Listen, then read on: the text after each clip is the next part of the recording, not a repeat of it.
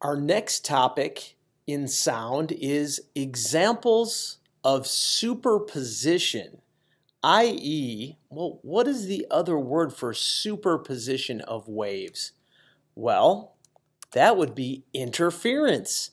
That is when two waves are at the same place at the same time, how they combine and add. So our first example is the example of beats. Let's check out this demo. Now what I have in this demo are two tuning forks which are attached to these boxes which act as just like a soundboard on a guitar. Now what I'm going to first do is I've got them tuned to the exact same frequency or pretty darn close. When I hit them both,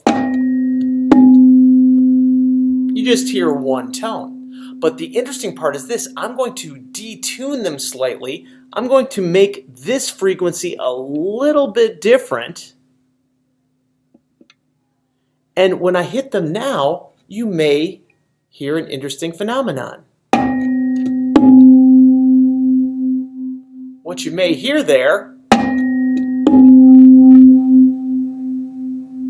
is a pulsation. Those are called beats, and they happen because of alternating constructive and destructive interference. I'm going to actually detune them even more, and you will hear the beats again, but you might hear something different about them.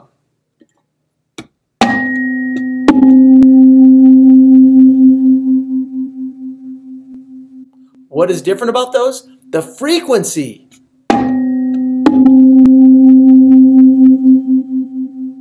It's a faster frequency, a higher frequency. In fact, the more out of tune these get, the higher the frequency. So I'm going to get them. This is how you tune a musical instrument. You just play a standard note, and then you play the note of your instrument until the frequency goes down of the beats. I'm going to get it more in tune.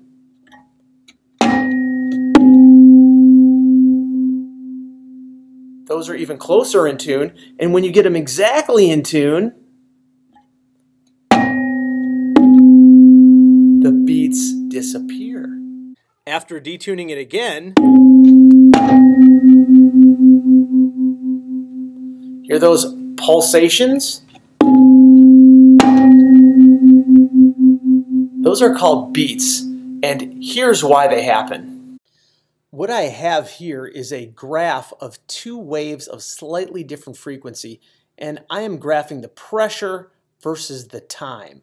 So we've got two different longitudinal waves happening at the same time. You can see that sometimes they actually completely cancel each other. In other words, one has a compression when the other one has a rarefaction, but other times they're exactly in phase, meaning that the compressions overlap in time or the rarefactions overlap in time.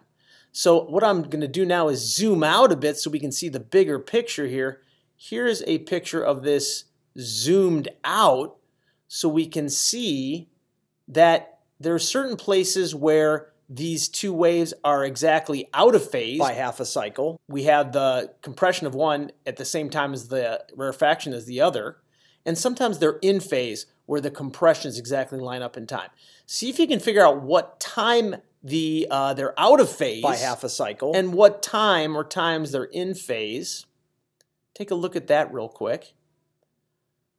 Well, if you can see carefully, you'll be able to see that right around 100 milliseconds, they're completely out of phase. One has a compression when the other one has a rarefaction. But right around 400 milliseconds, they're exactly in phase. They exactly overlap compression on compression, rarefaction on rarefaction. And that happens again later. At 700 milliseconds, they're completely out of phase again. And then back at 1,000 milliseconds, they're back in phase again. So at 700, compression hits rarefaction, and at 1,000, compression hits compression and rarefaction hits rarefaction.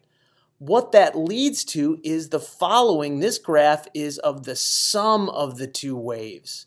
So you can see where the compression hit the rarefaction, the waves actually cancel out at 100 milliseconds, and there's silence.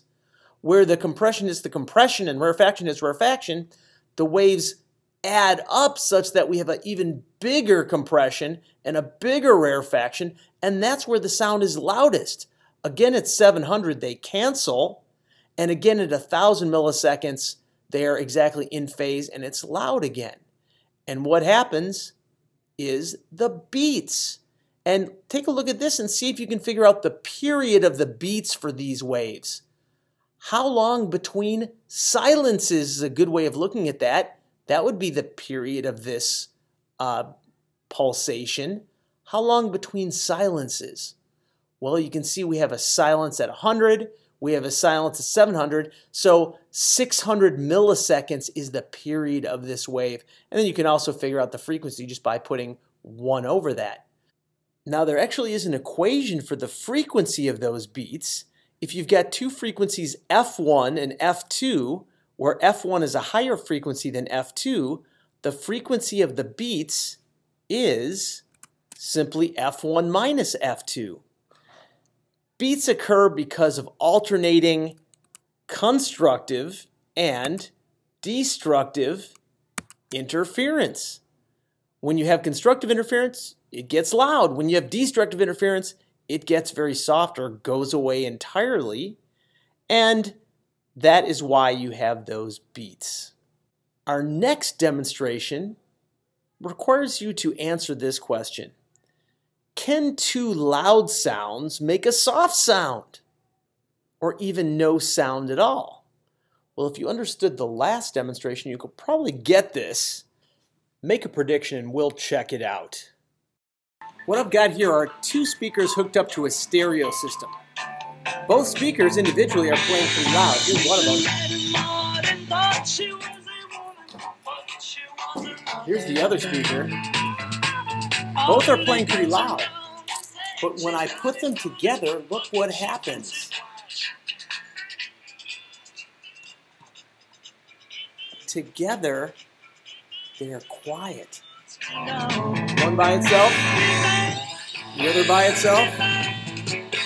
Together, quiet. What is going on with this?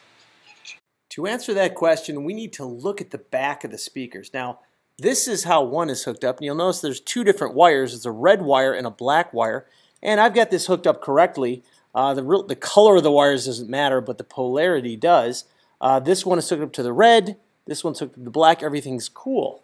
But notice that on this speaker, it's reverse polarized. The red wire is hooked up to the black lead, and the black wire is hooked up to the red contact. So that is reverse of what it's supposed to be. So one of these speakers is out of phase with the other. One's pushing, creating a compression, while the other is pulling, creating a rarefaction. They're going like this when they should be going like this together. So again, the explanation is one speaker creates compressions at the same time the other speaker's creating rarefactions. When they reach your ear, what do they add to? Now you might say 0, but the equilibrium point for our atmosphere is atmospheric pressure. So when one's creating compressions, the other one's creating rarefactions. So this is what the speakers look like. And when they reach your ear, those two longitudinal waves cancel, creating no sound at your ear.